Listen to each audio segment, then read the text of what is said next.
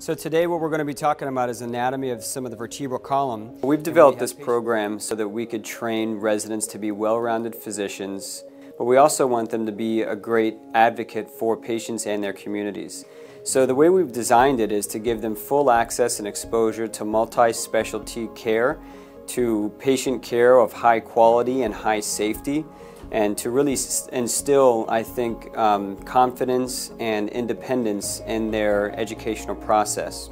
What we want to provide is 4 years of education where you will get great patient experiences, you will get great medical knowledge, you will also enjoy yourself and every day know that you made a difference in your patients and their families' lives.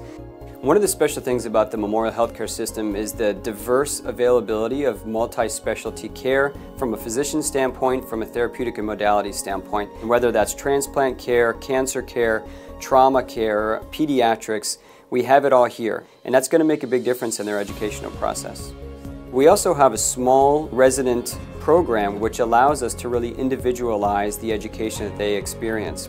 And if your focus is on stroke or neurorehabilitation or pediatric rehabilitation, a small program allows us to really curtail your experience to what your expectations and desires are. We have one-on-one resident with faculty time. You're going to be taking care of patients on your own. Our residents are going to be working with nurses and therapists one-on-one to make sure that they have the best experience possible. That also means that from a procedural standpoint, you're going to get a little bit more hands-on and you won't be waiting in line behind that PGY3 and that PGY4 resident. At this point, I can honestly say I am so impressed with our residents, both the new PGY1s and the PGY2s, and the direction they're taking this program. Do you remember the name of that procedure that was performed? Kyphoplasty. Very good. They bring energy to the hospital and to the entire setting that I just can't even describe. Even the patients have had nothing but positive things to say about our residents at this point.